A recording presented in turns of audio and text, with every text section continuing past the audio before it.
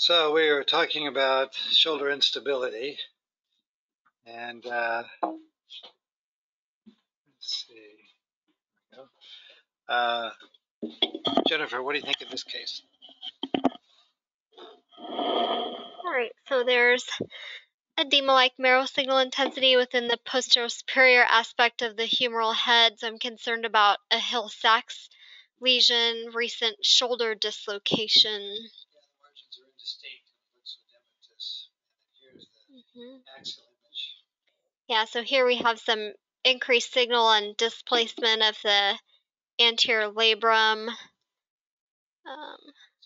Baker's. Non-bony Bankart lesion. Good.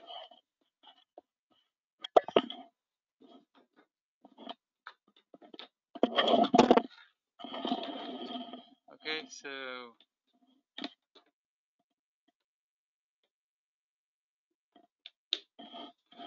alright, well, it says acute Hill-Sachs. Okay. So which we see a small impaction factor, posterior lucent marrow edema. Okay, and Bankart lesion. So we do see a anterior inferior labral tear. Looks separate. Okay, so here's another patient with an acute Hill-Sachs lesion, which we see here with the kind of edema with indistinct margins.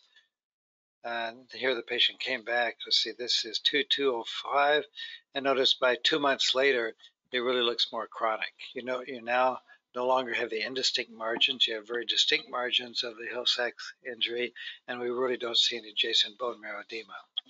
So it takes somewhere between 2 and 6 weeks typically for the bone marrow edema pattern to resolve when you have these kind of bone injuries. And a little bit of probably a little degenerative change of that anterior labrum without a displaced labral tear. Okay, Ashi, what do you think of this one? So we have a 68-year-old male with shoulder pain, weakness, and loss of range of motion for 2 months. We have 2 coronal images. Looks like there's quite a bit of edema within the superior aspect of the humeral head. It looks like a defect there as well. Be concerned about this a Hill-Sachs lesion, and there's and then there's an anterior labral. There's looks like a superior labral tear there. Where do you see the superior labral tear? Oh, is that just 1 second? Oh, is that just fat signal? So that's fat within the joint space. Yeah.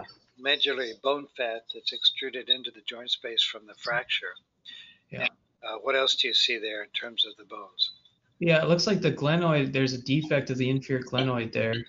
Yeah, with a little displaced fragment here. Right. And probably a tear of the inferior capsule as well.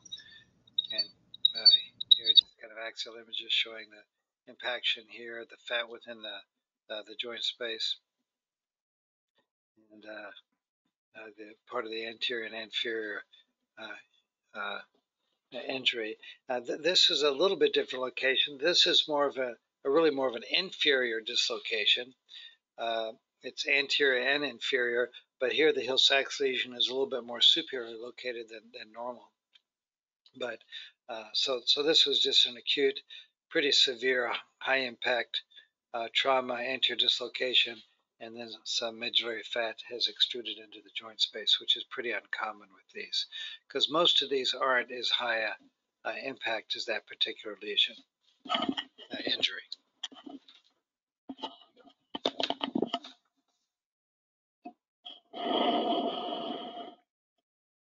All right, so here again we can see some edema along the posterior superior humeral head with cortical depression compatible with the Hill-Sachs deformity. And then there's some kind of low signal intensity structure along the anterior labrum. Not sure. Yes, not sure what that is. And then some increased signal along the anterior inferior labrum. Looks like it could be a non-displaced Bankart lesion. So here we can see that anterior inferior labrum separates out, so it's actually a labral tear. This is actually a tear of the middle glenohumeral ligament, which occurred due to the dislocation. And you often can get tear of the anterior and both the middle glenohumeral ligament as well as the anterior band of the inferior glenohumeral ligament when it dislocates. Okay. All right, Michael. It's a 38-year-old male, 3 months after sports injury. It looks like there is a more remote Hill-Sachs lesion, impaction fracture without significant marrow edema. There's abnormality. It looks like there was also kind of a little displaced bony Bankart fragment of the anterior glenoid.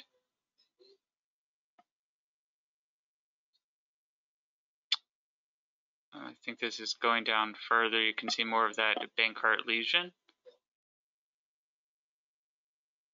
And so we're just seeing injury to like kind of the inferior capsule as well. And displaced labrum.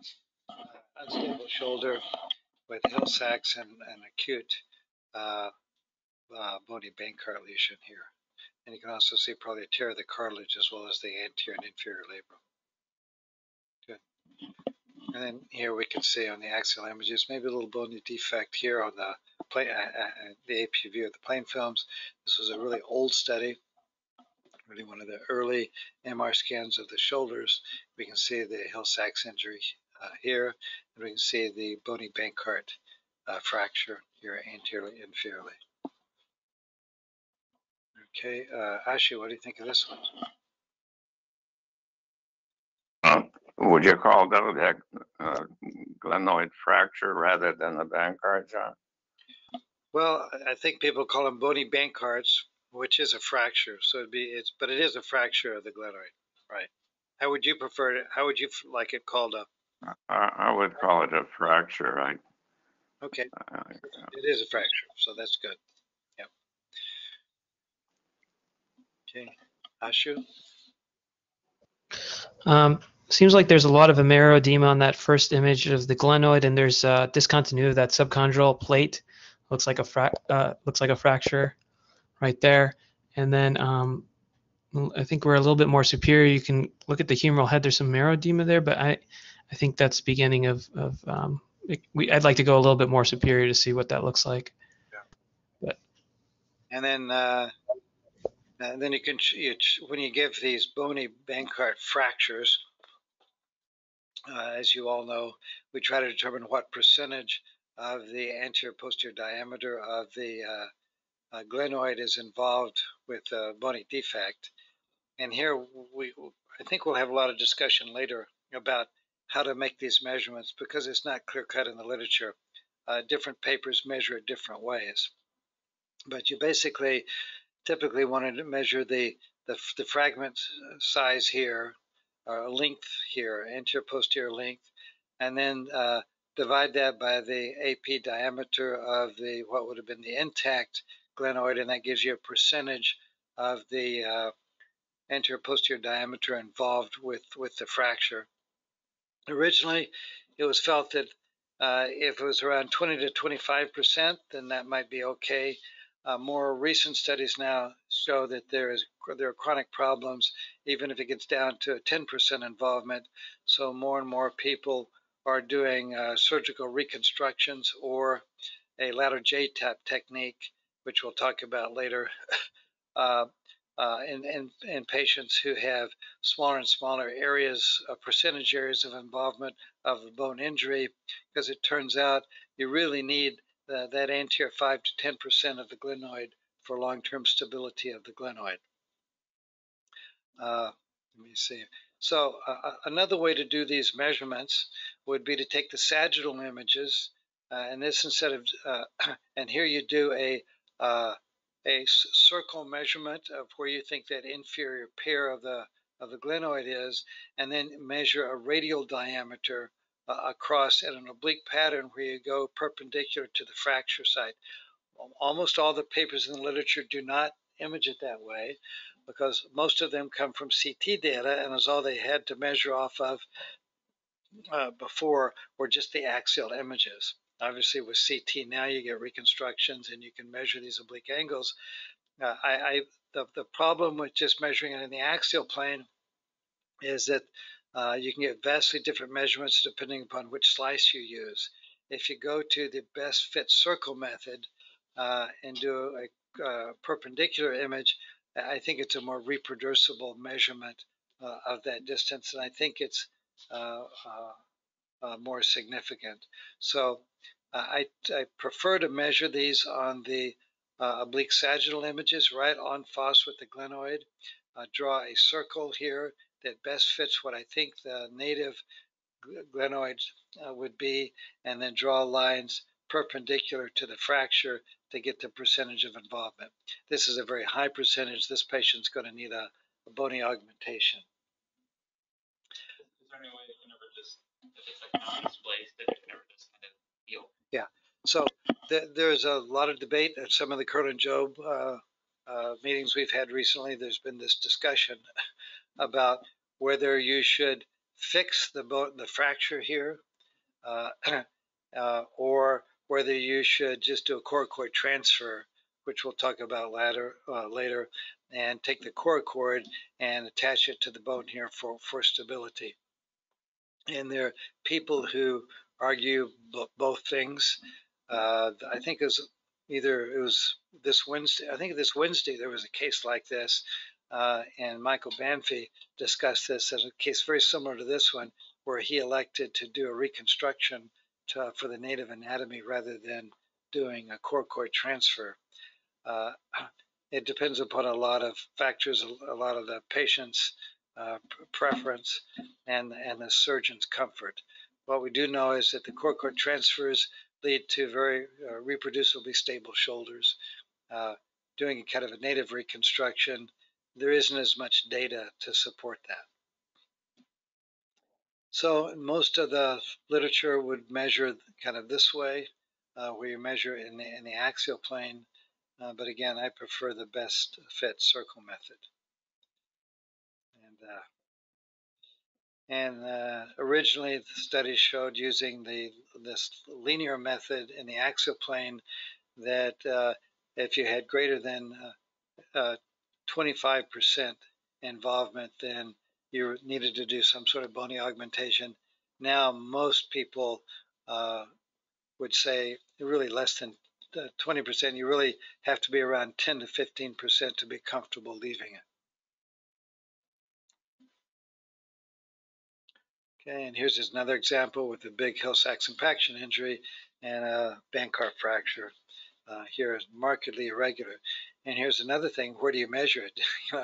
If you measure it through here, you're going to get a very high percentage involvement. If you measure it kind of down through here, other areas, it won't be. But this is a big one. This is one that nowadays some people would stabilize this and try to get native anatomy back. Other people just do a coracoid transfer. Here you can see part of the argument. One of the argument is that you frequently damage the articular cartilage here when you have these fractures. So even if the bone heals, you're going to have this large area of chondromalacia anteriorly. On the other hand, if you do a coracoid transfer and bring the coracoid process down here, which I think we'll talk about, it's not anatomic. You certainly won't have normal articular cartilage here, but it will be stable. Okay. So whenever for many of the orthopedic surgeons that we deal with, if you see these kind of injuries, what they want to know is this Hill-Sachs impaction on track or off track? And I think this can be a little bit confusing. There are a number of papers about this, but basically, if you move the humeral head, the articulating surface of the humeral head, which articulates with the glenoid, varies depending upon the positioning of the humeral head. So at 150 degrees of abduction, the articulation is very high on the humeral head, and at other degrees, it's much lower. So if you follow it really in cadavers, you'll find that the articulation with the glenoid in normal physiologic motion goes right along a track right through here. So the theory is that if you have a Hill-Sachs injury, which is wholly contained within the tract, then the glenoid will slide nicely and smoothly, the humeral head will glide nicely and smoothly on the glenoid because you'll have articular cartilage of the humeral head, both anteriorly and posteriorly, which will articulate with the glenoid, and you won't have any, then you'll have a smooth gliding of the humeral head on the glenoid. So that would be an on-track lesion, which means you don't have to do anything particular. The patient will do very well. If, however, the Hill-Sachs lesion extends off the track onto the side, then you'll start getting areas where it will engage and not engage, and therefore you'll no longer have smooth tracking of the humeral head with respect to the glenoid.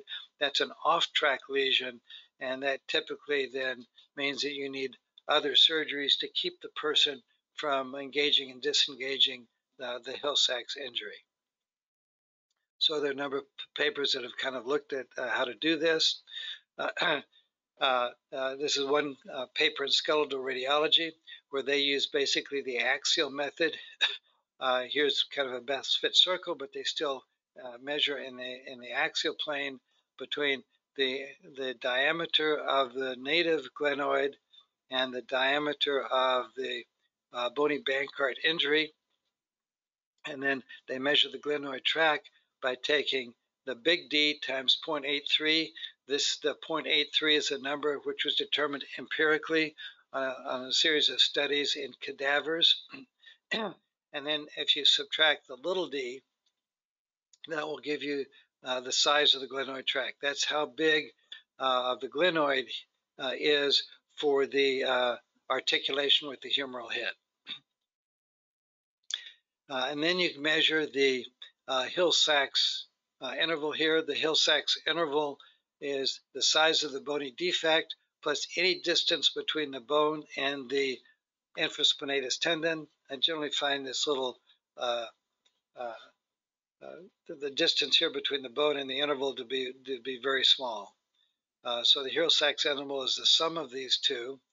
And the saying goes is that if the Hill-Sachs interval is larger than the glenoid tract, then there's going to be portions of the Hill-Sachs which are going to be off the track of the glenoid, and that would be an off-track lesion. And then we'll have to think about other surgical procedures to keep this patient from clunking when they move their shoulder. If the Hill-Sachs interval here is less than the size of the glenoid tract, then it should articulate smoothly on the glenoid and not require additional concern. So you look to see if the Hill-Sachs interval is less than the glenoid tract, then it's on track. And it will not engage. If the Hill-Sachs interval is greater than a glenoid tract, then it's likely to engage. So there are several things that the surgeons look for in trying to determine how to treat these patients, and they've divided them into 4 different groups. Group 1 is if the glenoid injury is less than 25% of the AP diameter, and it's an on-track lesion, and then you can just do a Bankart repair. If the glenoid lesion is less than 25%, but you have a large Hill-Sachs, so it's an off-track lesion, then you can do a glenoid repair, but then a remplissage. A remplissage is basically a soft tissue procedure where you sew down the posterior capsule so that it limits the motion of the shoulder so that you don't get into a position with motion where you clunk, where you engage the Hill-Sachs lesion. Then if the glenoid lesion is greater than 25% and it's on track, you do a glenoid augmentation. It's either doing trying to do here if you think you can repair the bone to bone and get good bone to bone healing, then it would be repair of that, which is what we saw a couple of days ago in the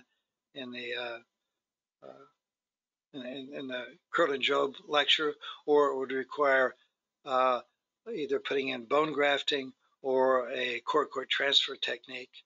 And then if it's greater than 25% an off-track lesion, then you do both. Most people now are lowering this number to more down around 10 to 15%.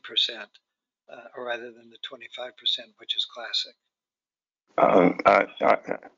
Sometimes you cannot be too dogmatic on these things. Yep. So you sometimes do more than less once you get into the situation, because when you start thinking about using the glenoid, one of my favorite procedures of all time, it's an open procedure. So I guess we'll talk about that later. Yeah, but yes, So the measurements become, as you know, John, you know better than I do. You cannot be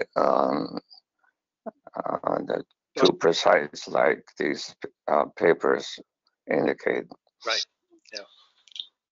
So this is just another paper from Burkhart's group where it just shows here's the glenoid, there's the articulation of the humeral head in different positions. And so as long as the Hill-Sachs lesion is small in here, you'll have articulations on both sides and you won't get an engaging lesion. If the lesion goes off to the side here, then you'll engage and have problems. And here's an example where you have a large Bankart lesion here, and then it's going to get caught, and you're going to engage the Hill-Sachs lesion because the Hill-Sachs lesion is too large and goes beyond the glenoid tract. So this would be an off-track lesion, which would be engaging. And here's a case where if the Hill-Sachs is small enough, then you're going to have articular cartilage against articular cartilage, and it's going to be an on-track lesion and will not engage. If the lesion is larger, it'll come out here, and then the glenoid will articulate with the Hill-Sachs, and it will be an engaging or an off-track lesion. And just another off-track lesion. Okay. Okay, so that's why we do these measurements, and this just shows another. If this is where the lesion is, and there's the tract, then this is going to be an on-track lesion, and therefore will glide smoothly. And here the lesion goes off track, in which case it's going to engage with the glenoid, and you're going to have a clunk. So this, and you can do measurements at the time of arthroscopy as well, but most of the arthroscopists we deal with really want to know what these numbers are by imaging before they go in so they can plan the surgery. And that just shows here's the Hill-Sachs lesion here. And you can do these measurements. It's a little bit more awkward at the time of surgery, I think, than it is on the imaging studies. It just shows all this degenerative change here. And the lesion. And here's the Hill-Sachs over here. And just after repair. So I think you've all done these measurements, so I won't go through anymore how to do this. I think we've talked about it. In that little segment here between the edge of the bony Bankart and the infraspinatus tendon attachment is called the Bode bridge.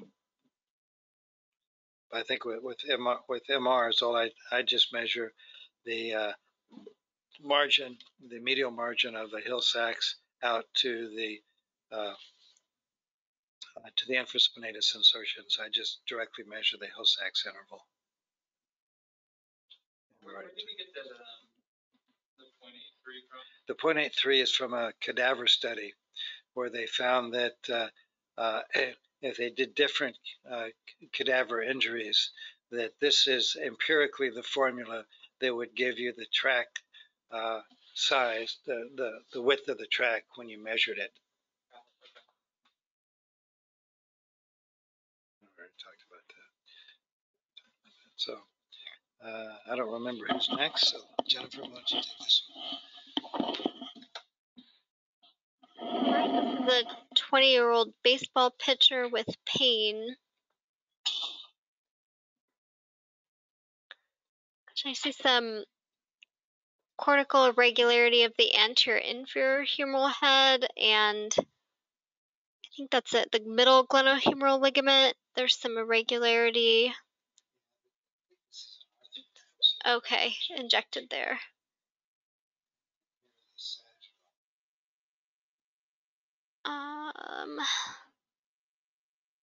Let's see. Coming down. Okay, so it looks intact there. And oh, it is torn. Okay. Yeah, it looks like an arthrogram.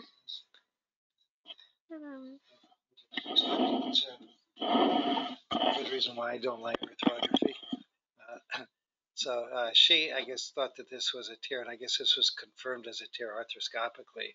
But when you do arthrography, becomes very difficult because we often inject into the middle glenohumeral ligament here, or a contrast can follow back along the track into the middle glenohumeral ligament. So I think these kind of injuries are difficult to make the diagnosis of if you're doing arthrography because of the potential complication of arthrography. But I think this was a case where this was a documented middle glenohumeral ligament tear.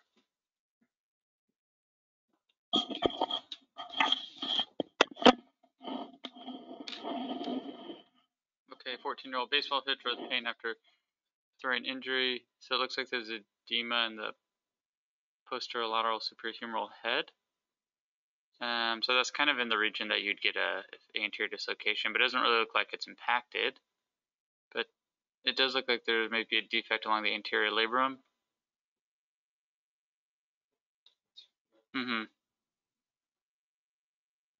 Yeah, it looks like it's separated. Or is that just ligament? That's right, ligament. Yeah. That's the middle glenohumeral ligament. Okay. And we're following it. And it attaches. Yeah.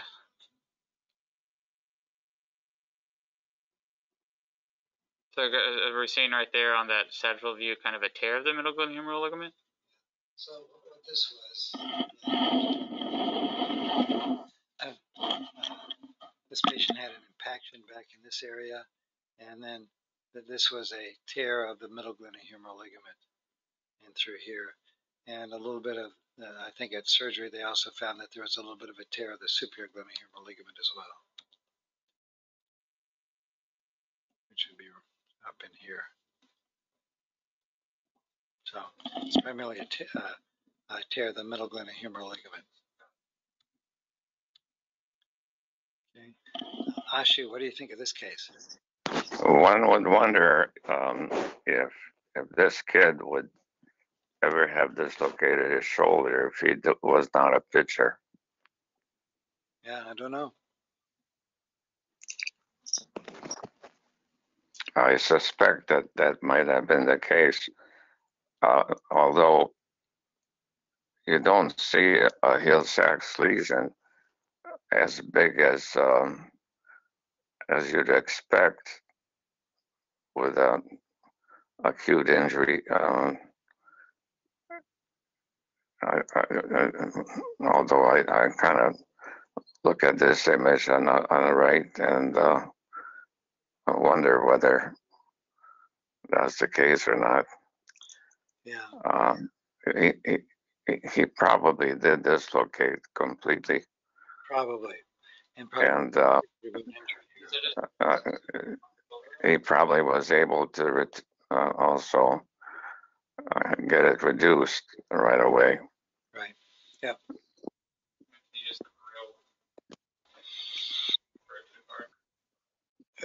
Just throw it too hard and kind of pop it out. Possible, I think. If that's the case, then he's a loose capsule fella. Yep. Right. Ashu, what do you think of this one? So we have the axial sequence of a 15-year-old male with shoulder injury and after a rugby tackle. Looks like that anterior labrum doesn't look normal. There's a lot of signal, and really, I think it might be detached there. Coming back in, it looks like actually that might be a defect of that humeral head, the margin doesn't look as clean. There's a lot of edema within the infraspinatus too, along that infraspinatus. I don't know if that's just a tear right there. Yeah, and some retraction. Yeah, I see some retraction there. Looks like some muscle strain and and some retraction.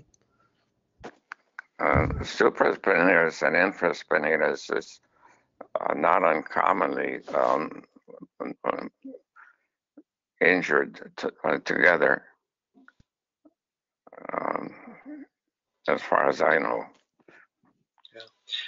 Yeah, I think this is probably a tear. The tear is minor, maybe a little bit bone fragment of it, in the posterior band of the inferior glenohumeral ligament. That's lower than usual, Yeah. for sure. Yeah, so this is an unusual injury, a reverse Hegel injury. What happened to the anterior labrum? Injury or? I'm not sure what's going on with the anterior labrum here. I don't see any fluid going through there, but I agree with Ashu that the signal is not normal, but I wouldn't call that a tear.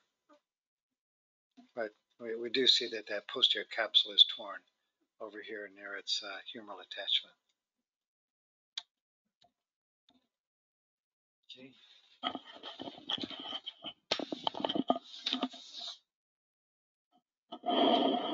Okay. So here there's some increased signal intensity along the anterior labrum at the chondrolabral junction. If we followed that, that may be a labral tear.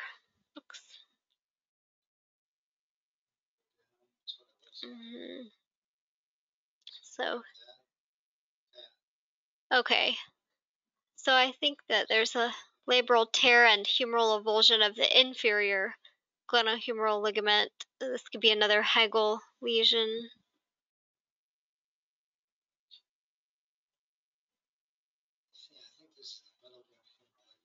Uh-huh.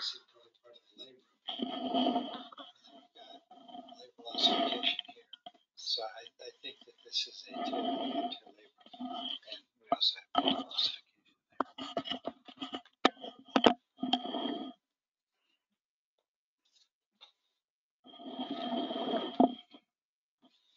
Okay, so there's a significant amount of edema in the superior humeral head. Looks like there's kind of a linear, yeah, so it kind of looks like an impaction fracture. And then the anterior labrum does not look normal. And it looks like there might be there's like a separation that goes through it involves the cartilage and maybe the anterior-most margin of the glenoid, possibly. And there's a little bit of bone marrow edema within the glenoid. So this just looks like a minimally displaced like bony Bankart. Yeah, so, so here we have a Hill-Sachs, and then here we have a... So are we just seeing periosteal stripping then if it's a Perthes? Okay. That's the labrum that's torn. That's the periosteal attachment. And this will tend to thicken pretty rapidly later.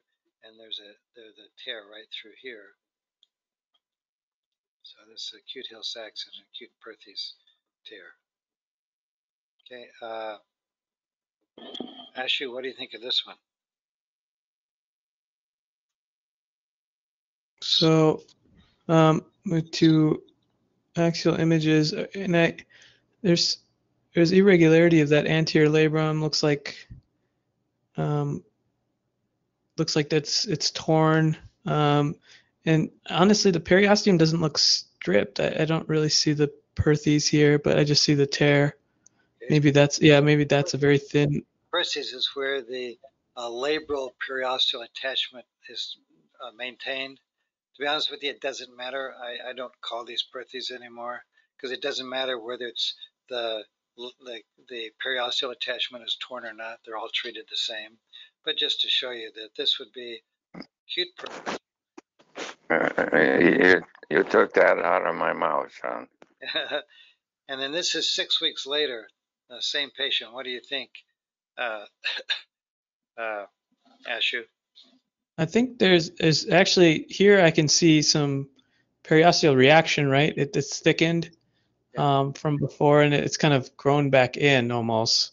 So that is 6 weeks, and look, we've often say that when you see thickened tendons and ligaments and structures, that's due to prior injury, right, and scarring. And this just shows it doesn't take very long for this thickening to occur. And this is the just 6 weeks of the body trying to heal itself here. Okay.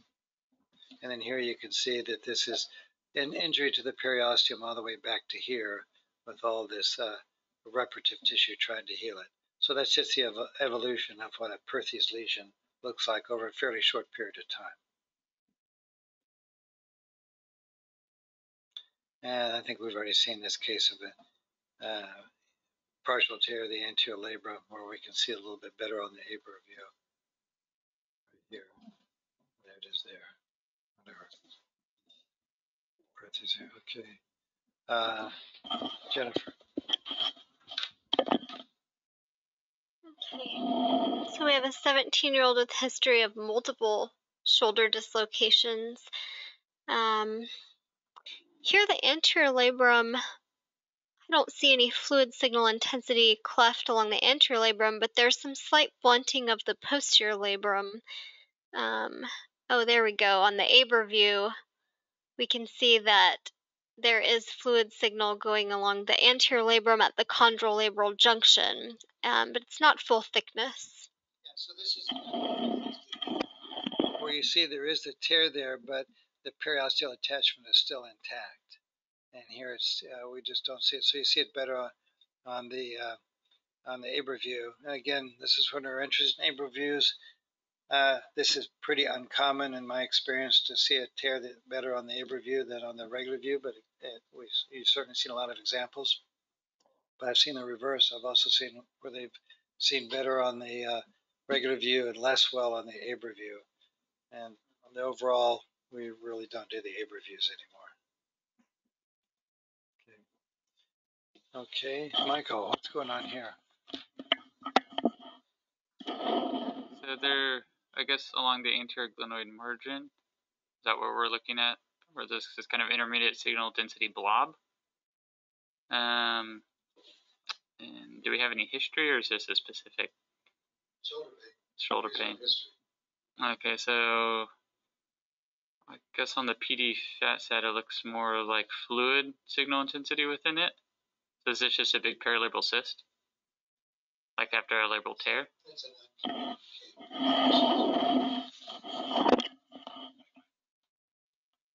Okay, Ashi, what about this one? Just looking here, it looks like the anterior labrum is kind of blunted, and I don't really see where the rest of the labrum should be. I don't know if it's displaced inferiorly, but the posterior is a little bit blunted as well, but let's forget that. What's this little thing right over there? yeah, I thought that might be a displaced labral fragment, but right. And then we have a Hill-Sachs, and this is not uncommon to have a displaced labral tear here, and this then can get scarred down. And the reason it's important to mention this is if they want to go in and repair that, they have to free this up, put it back over there, and then do the labral repair. So this is a displaced tear, and knowledge of where this fragment is important because it's hard to see that. I've been told arthroscopically, they can often be scarred down, and they have to free up the scarring to get the labrum back over in the right position if they're going to do a labral repair.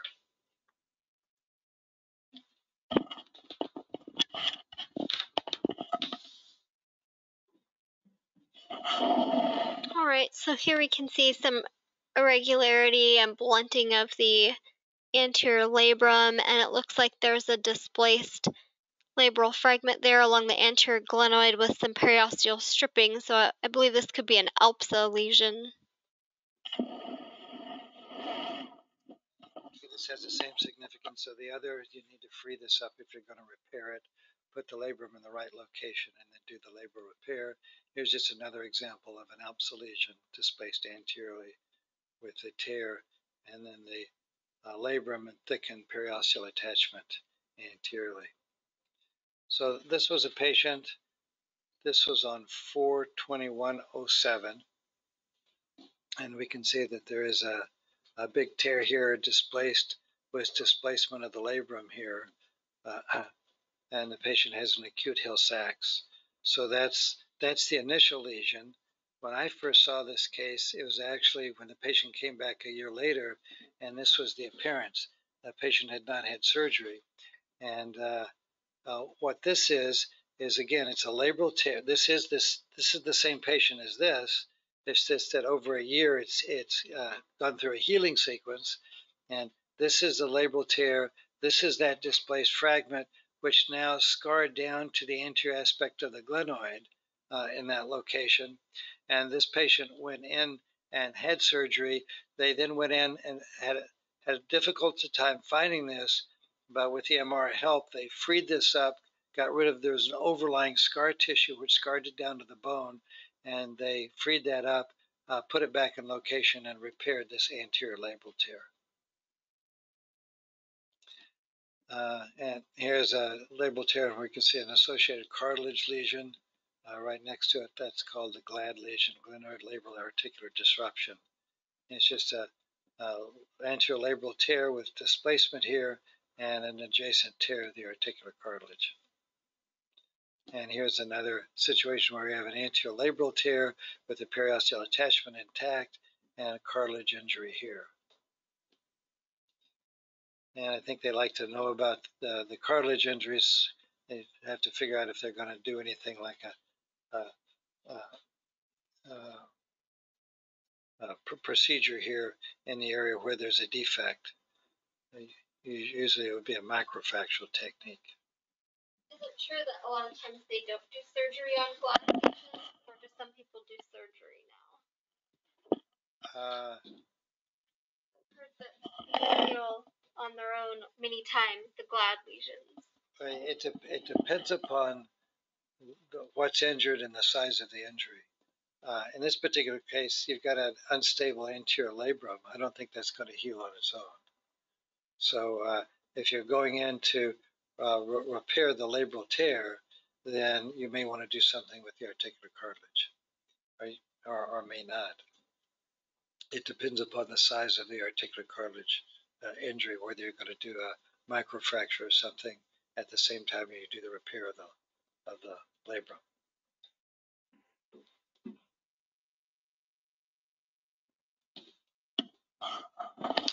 So, Michael, what do you think?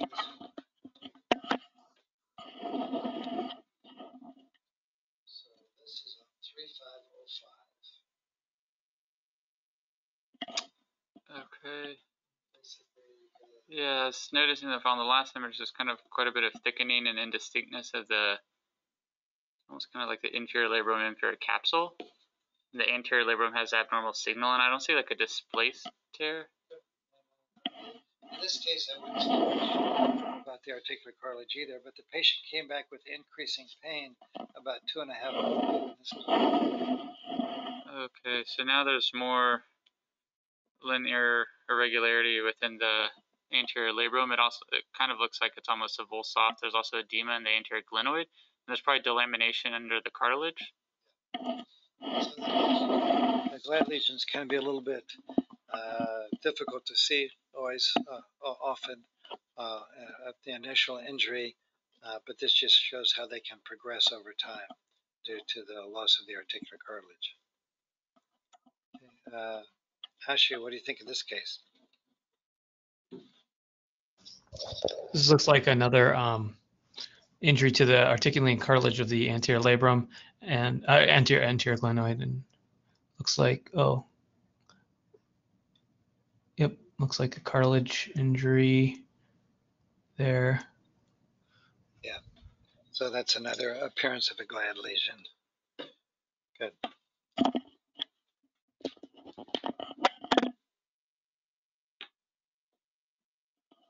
Okay, so this is a picture with pain and weakness. So here we can see osseous fragment along the anterior glenoid. This could represent a remote osseous Bankart lesion. It looks like it's scarred down, and I don't see any significant edema, so it looks like it could be chronic. Yeah, is it calcific tendinopathy? This turned out to be a huge labral loss. Repetitive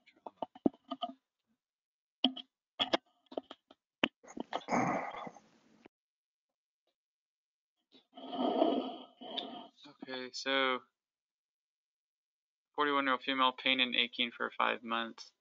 So looking at the labrum, from what I can tell, the anterior labrum doesn't look that abnormal. Posterior labrum is maybe mildly blunted.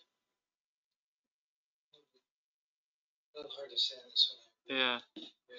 Okay, so on the next cut, if we're going inferiorly, that looks like there's probably a little mildly displaced anterior labral tear. And some traction changes maybe.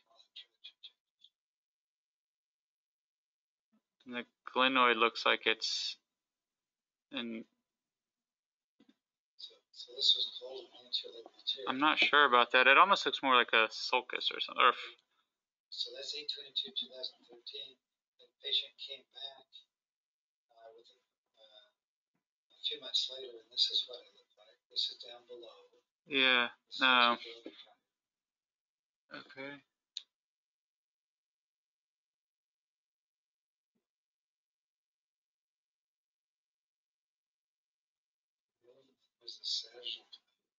So I can see the middle glenohumeral separate from the anterior labrum. We see that band there. So it turns out that there's a structure here. This is the middle glenohumeral ligament. This is the anterior band of the inferior. With a high so it's a high insertion, is it? High insertion. Yeah. So this is not a tear. This is a high insertion of the inferior glenohumeral, the anterior band of the inferior glenohumeral ligament. Actually, what do you think of this case?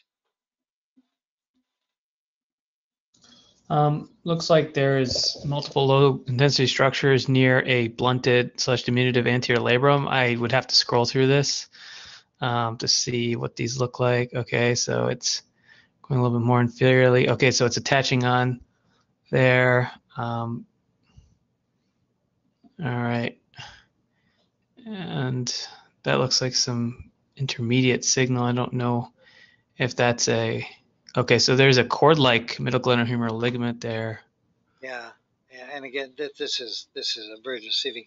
This comes down and doesn't actually fuse with the subscapularis muscle and tendon. This comes down into the anterior band of the inferior glenohumeral ligament, and this was a torn. This was a high insertion of the anterior band of the inferior glenohumeral ligament with a partial tear of that anterior band. Go back again. So here's that little labrum, a prominent anterior band. This is middle glenohumeral ligament here. If we go down a little bit before, this is part of the middle glenohumeral ligament. This is that anterior band, anterior labrum. If we come down here, there's the anterior labrum. The middle glenohumeral ligament is attaching here. That's the anterior band with increased signal intensity within it. And we go further down, that's the anterior band attaching to the humerus. So this is basically a partial tear of a high insertion of the anterior band, which is what we see here on the sagittal images. And it's basically just to get used to the anatomy.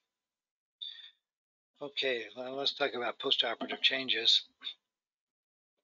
So typically, if you have a typical anterior labral tear, what you'll do is typically 3 can be anywhere from 1 to, I think I've seen 11 before.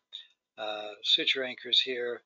You put in the suture anchors and you tie down and repair the anterior labral tear. So this is a typical Bankart repair. And the vast majority of the time, people, in my experience, use 3 anchors. But there's one surgeon famous for using a lot more anchors. And here's a low field scanner where we can see the metal artifact from the 3 anchors there. And on the axial, we can see a lot of metal artifact here. Fortunately, they don't use these metal anchors so much anymore. It's sometimes difficult with a lot of the artifact to see a normal anterior labrum. Usually when they tie it down, it deforms the labrum and it looks much more blunted than it would normally without that sharp margin, but it still can be intact.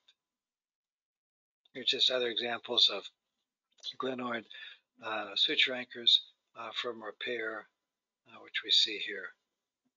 So these are anterior labral tears, and this one had a tear of the labrum inferior to the area of the repair. Again, suture anchor here.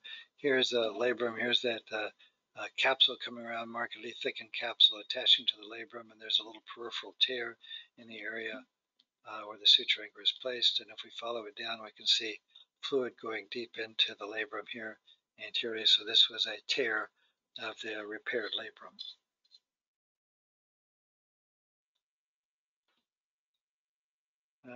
Another example on a high field scanner of the multiple suture anchors here in the glenoid. One a little bit medially displaced. And then there's this big thing inferiorly, which was a little bit of concern. So we go to the axial images. We can see some of the suture anchors here, and we can see that this is a big tear of that anterior labrum with periosteal stripping and displacement of the labral complex. So this was a big re-tear after the repair. This is someone who suffered an anterior dislocation after the repair, and that when they dislocated, they tore the repair.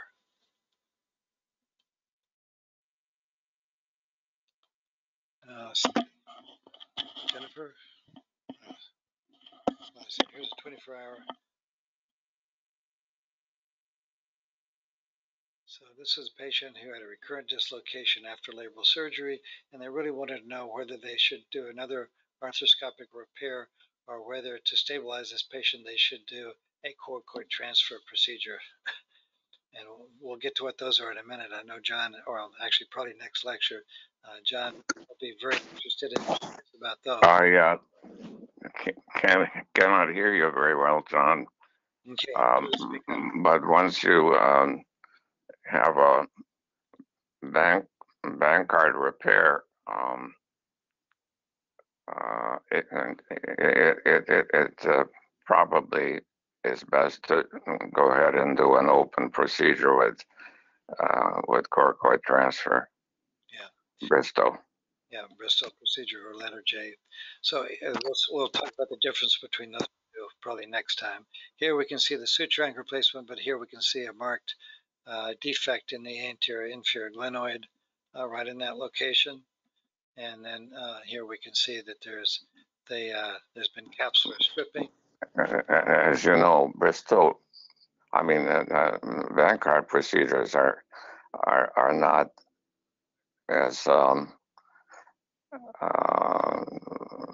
I say, they recur a little more than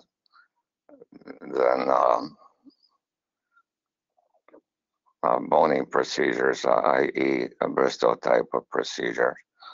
I think it's more common. Mm-hmm.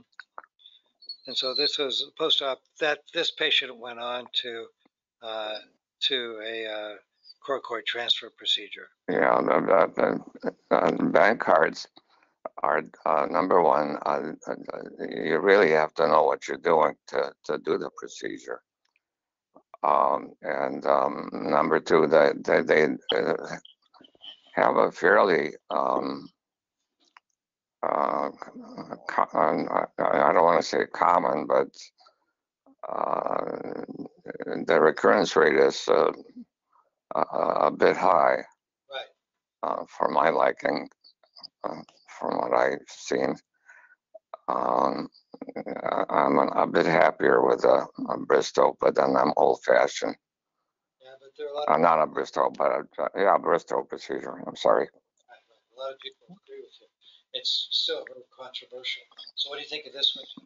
All right, so here we can see a suture anchor in the labrum, and there is contrast signal intensity undermining the anterior labrum with some displacement. So this is a recurrent labral tear. Well, not necessarily. It may be a procedure that wasn't correctly done. That could be true as well. So it may not have been fixed properly to begin with. So that could be true. But here we can see the labral tear extending upward, the thickened periosteal attachment here for the displaced tear. If we go up high enough, we can see the Hill-Sachs lesion with acute edema. So this would be probably acute on top of chronic Hill-Sachs injury in that location. And it's not that uncommon in athletic endeavors. Right. Okay, and here's a case, 32-year-old male, limited range of motion, 5/16/2017. We can see a large Hill-Sachs lesion here, a large bony Bankart fracture here with displacement of the labrum, so significant injury. Another view. This is a prior study where we can see the large bony Bankart. Again, these are chronic lesions, and if we look at the sagittal images, the prior study showed a defect in the anterior glenoid here, a lot of synovial thickening, and a large capacious anterior inferior capsule, which is commonly the case in recurrent dislocations because when they dislocate it, they stretch the capsule and it can become very capacious there. And then here's where they repaired it with the suture anchors later. Here are the suture anchors, and they tried to bring the capsule down and attach it, and a remplissage procedure in that location. So that's what a remplissage is. So I think we ought to stop here, and we'll talk about John's favorite surgery tomorrow. Okay? Have a good evening, everyone. Thanks, everybody. Take care, John. Thank you, John. Stay out of trouble, please. Oh, that's hard. What's interesting, I heard a study from Denmark. Yeah. About 6,000 people with wearing the masks and 6,000 without. Yeah. And the results the same. Interesting. Very interesting. That's kind of interesting. It's a large series. Yeah, it is a large series. But then there are a lot of differences in what is being sold on the market. That's right. Yep. Some of those masks are useless. Well, take care. Okay, on that note, pleasant note. Okay, great. Thanks.